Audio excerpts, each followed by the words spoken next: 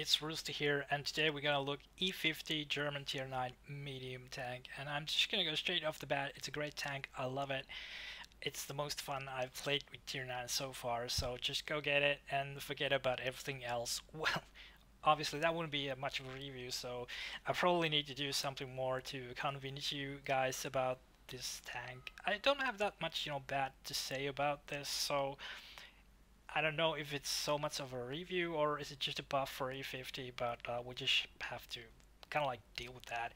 And before going into further detail, I will say that if you want to watch this review in Finnish, there's a link in the description which leads to the video where this tank is reviewed in Finnish, so you don't need to try to struggle to understand my English speaking in a Finnish style, so you can just watch it in Finnish if you're a Finnish speaking person.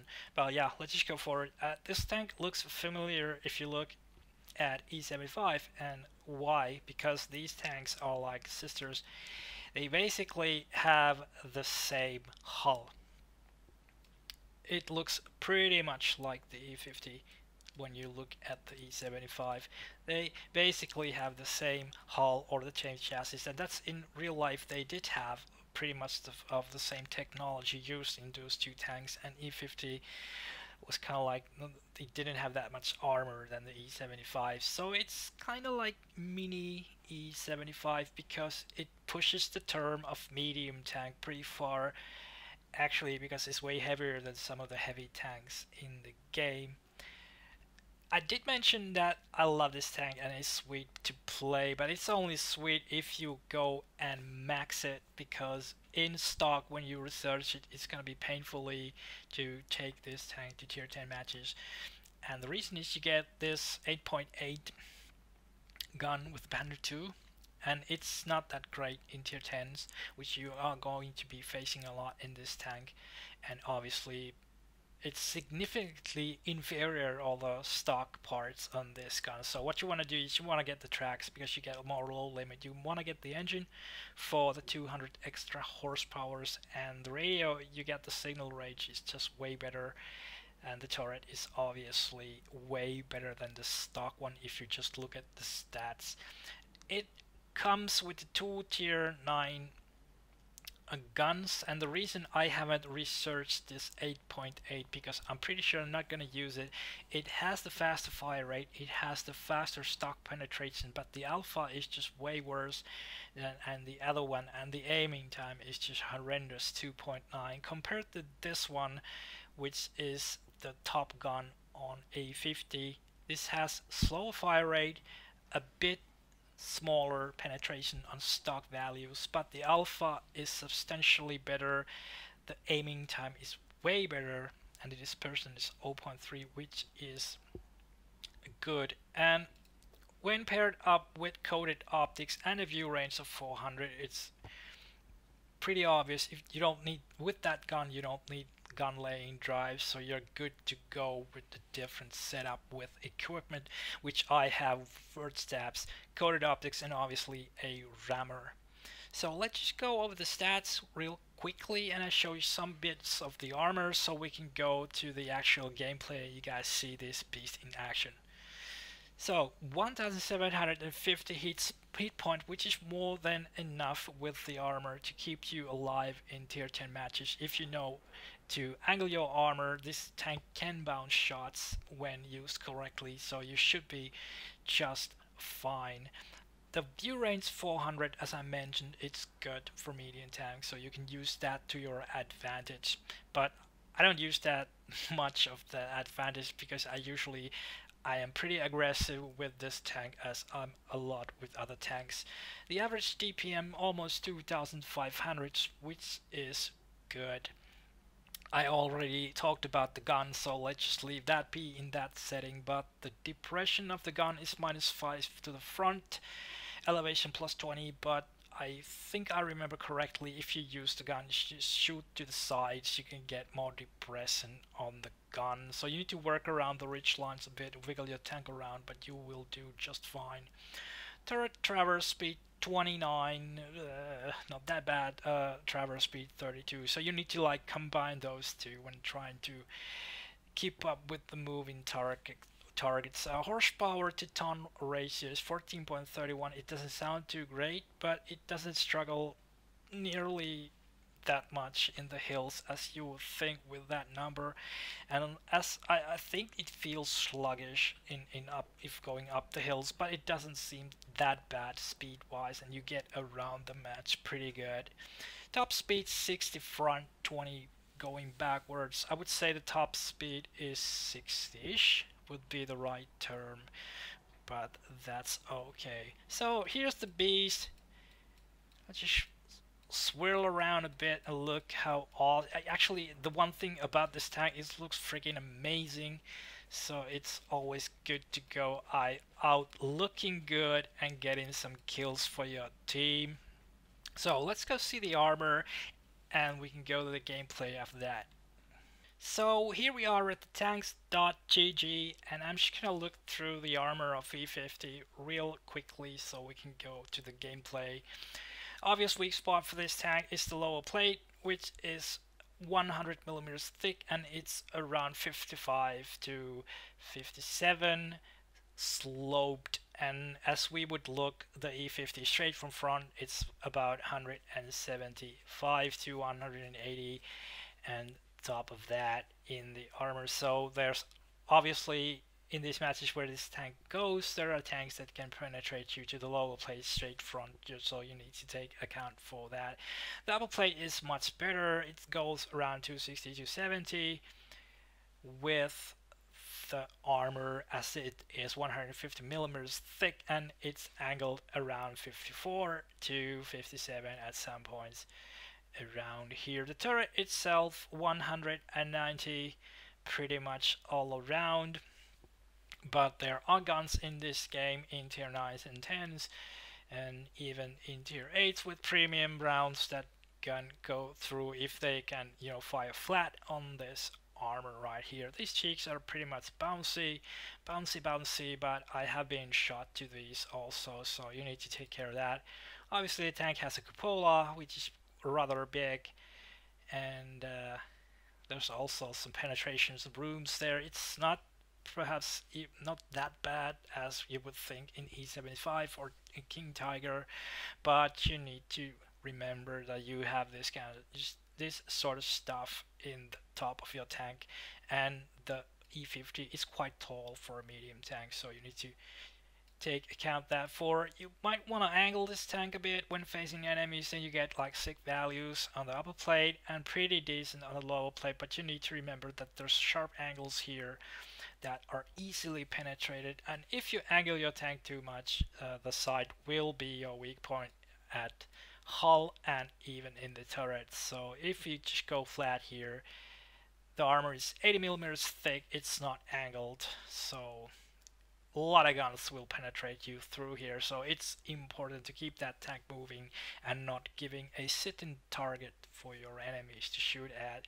Turret is 80 also, and the backside is 80. There's a bit slope there, but it doesn't help you that much. Obviously the top of the tank is just paper, and you don't rely on that on any case. If it rains too hard, the water will get in, so you need to take account that for it too. So there's the armor for you, so let's go actually see some gameplay. So here we are at Fjords. It's a tier 9 game, so it's a great game for E50. And what I want to do is I want to head up north as soon as I can, and I got like AMX 5120 coming with me, and also got AMX 30 coming with me at least. And the plan is to get over the A8 to actually have some looks over the valley and see what we can do. And as you can see, it's a bit it looks like it's struggling, you know, in the hill, but it actually does pretty decent speed up the hill. But I don't know, I just get the feeling that it is it's sluggish. It might be just me. The equipment I'm using, I got roustfps, I got coated optics, and I got the rammer, and I don't use the enchanted gun laying drive because of the aim time is so good, and I have just, you know, the basic consumables on this tank. So it's just like repair kit, med kit, and a extinguisher.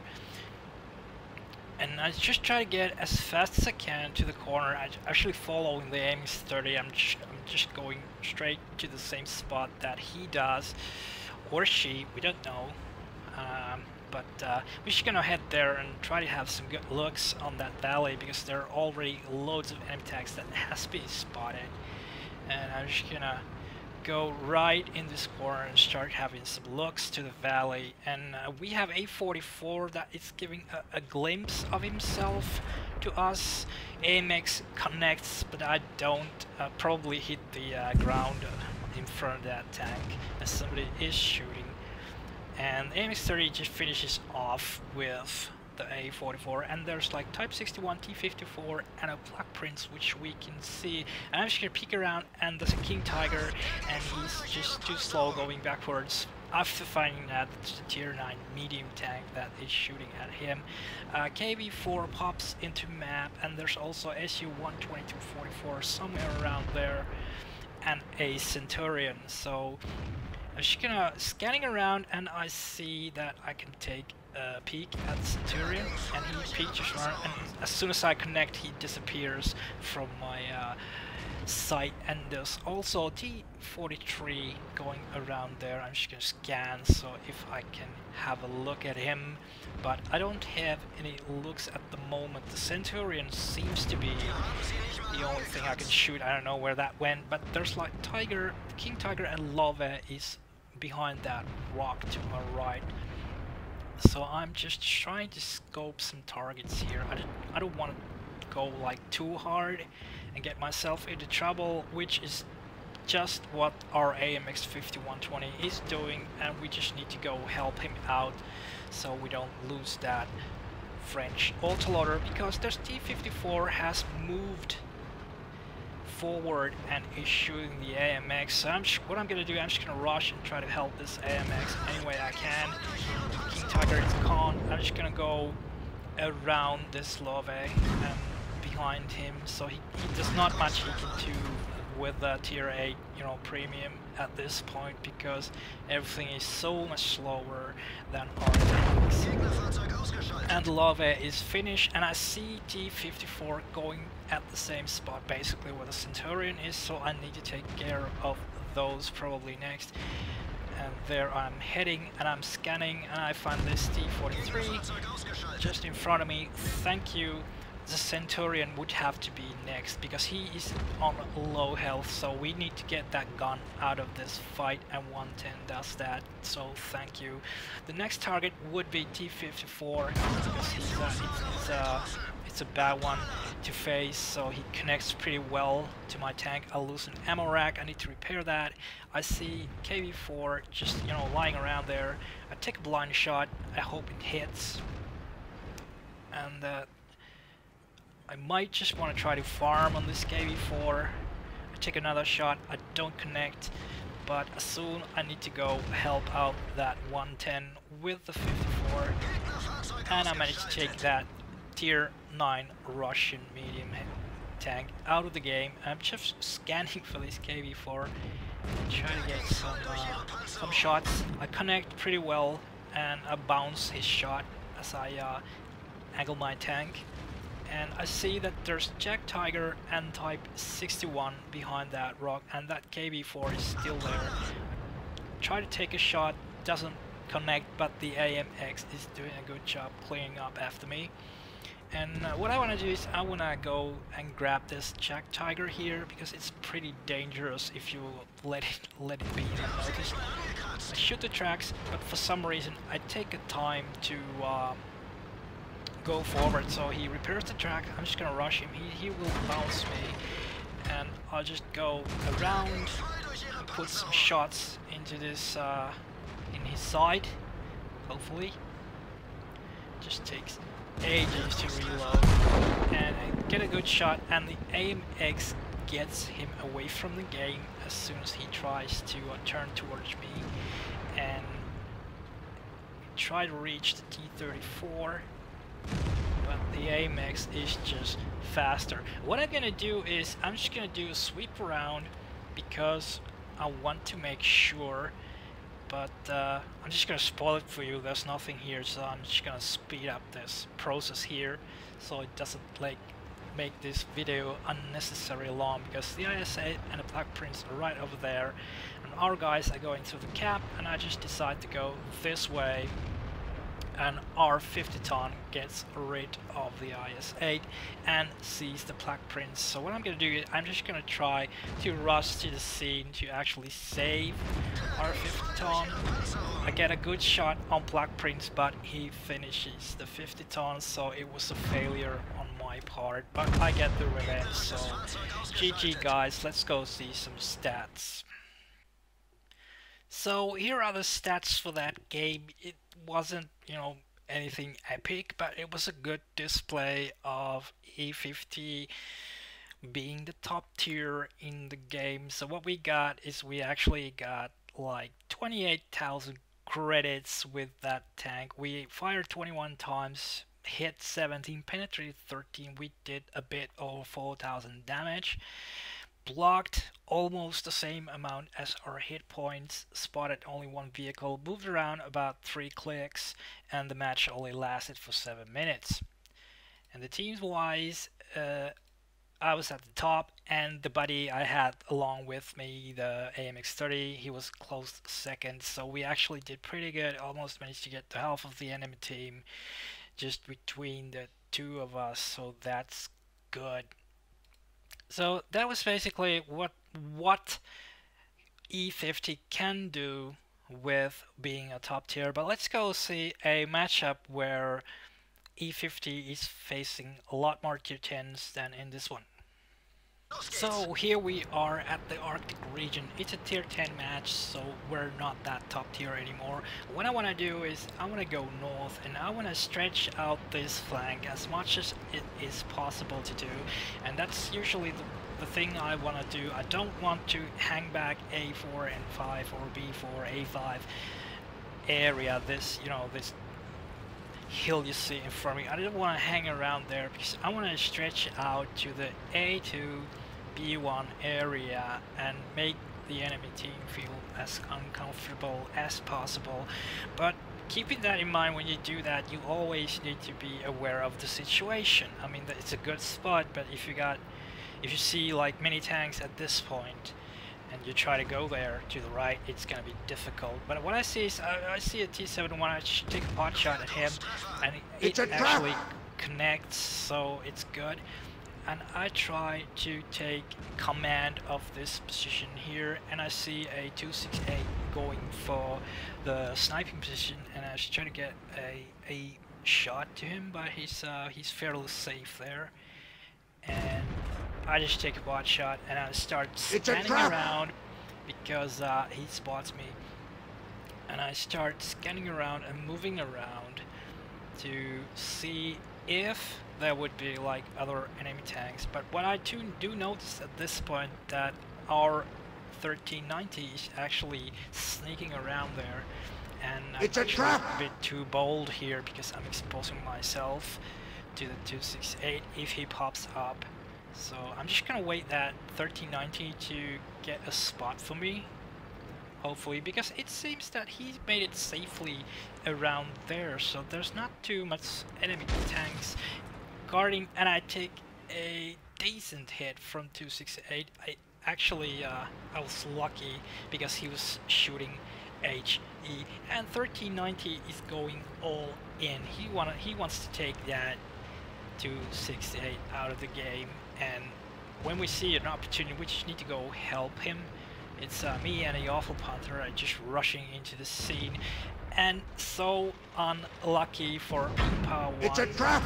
I'm so sorry, because he dwells into that ditch and there's actually no way out of there, so his game is over. And the 268 pilot does all he can do, and he just taunts the poor 1390 It's a trap! driver. I'm so sorry. What we have here is we have Batchat 25, so we need to be careful with that autoloader, and you need to always count the shots, which they do, so you know when it's safe to get around. And I'm just, you know, moving around here because it seems a bit odd. They have left this flank hole, It's a trap! it's basically just open, and this is what it does if you play aggressively over the north. If they don't commit enough tanks here, this is what they gotta do. Their RT is in trouble, and I get a good shot on that one. And Bad Chat is going for that, and that RT is gone also. And this kind of situation, it's pretty even, 6-5, but it's still kind of, you need to be careful about not going overconfident, as I do with this Waffenträger. This is actually a big mistake.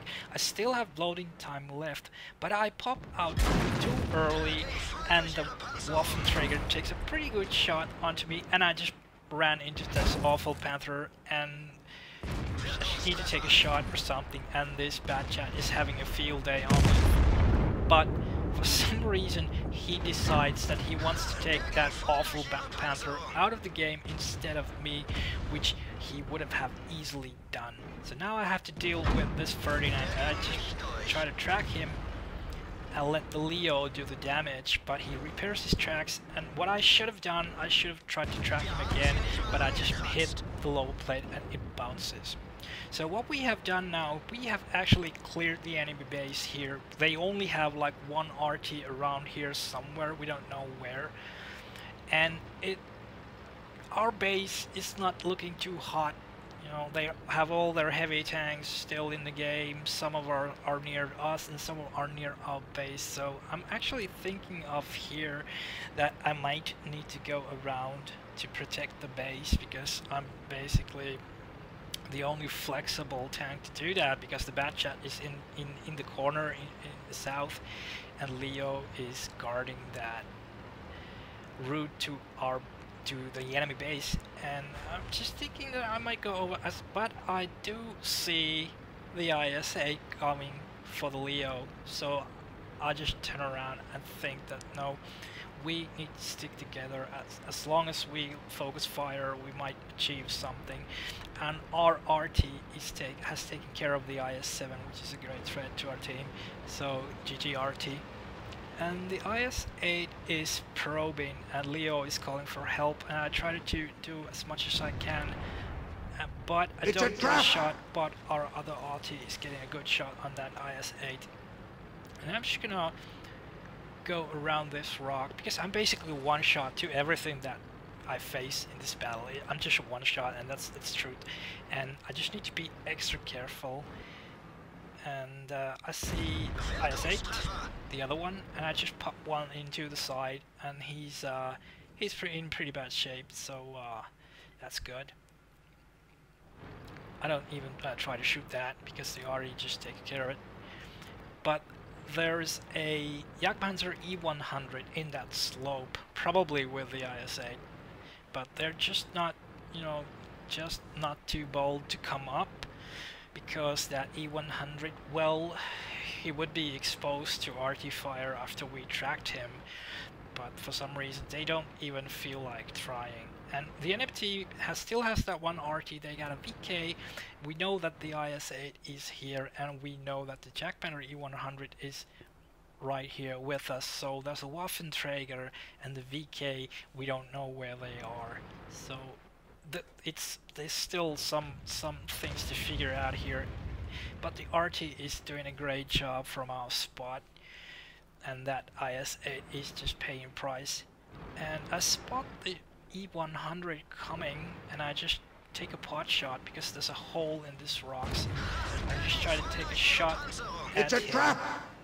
I'm going for another shot, but that rock is in between, and I'm kind of reluctant to overextend my welcome in that open, and as you see, the RD just hits there, so it is just a waiting game. We still have a Waffenträger protecting our base from the VK and possibly the Waffenträger. We don't know if they're coming back or anything, but our RTs are doing a good job for us. Well, basically the RTs just are carrying us at the moment. So this is the moment when you have like time to think about stuff, and I'm kind of like thinking my options of what to do because you see the Waffenträger is coming down from the south, and he spots the RT. I don't get the shot on that. So the VK is also somewhere near our base. So what I want to do now is I want to go around.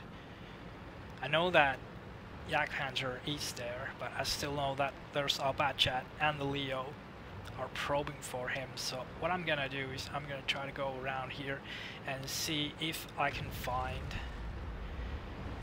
that IS-8. It's a trap!